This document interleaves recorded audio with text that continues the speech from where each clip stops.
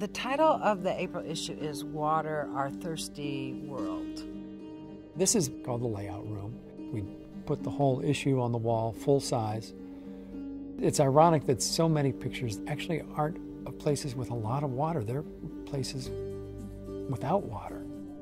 It's a special issue, a single topic issue that we're doing, and we do them every couple of years. I think the thing that we want to do more than anything else in this issue is illustrate how incredibly precious water is.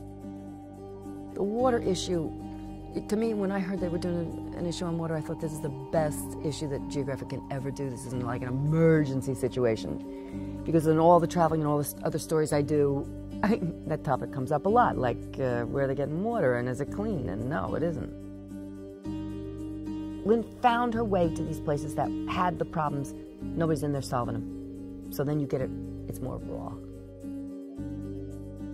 We're looking at how people live, and we're sort of checking in at a particular moment in time and trying to give people the big picture.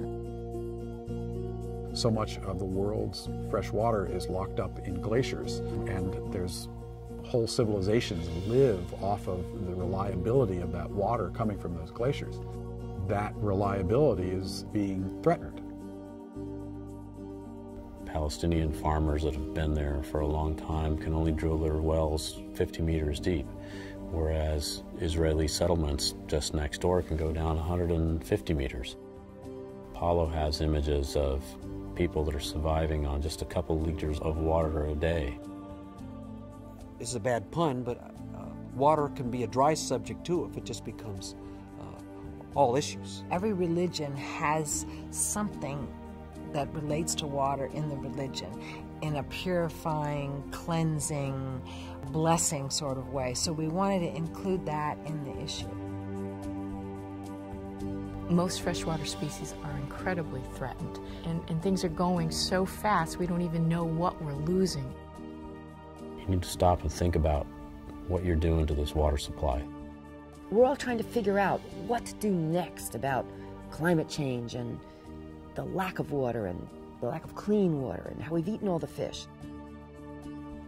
Water is one of those very important things that we take for granted, and we tend not to appreciate it until we don't have it.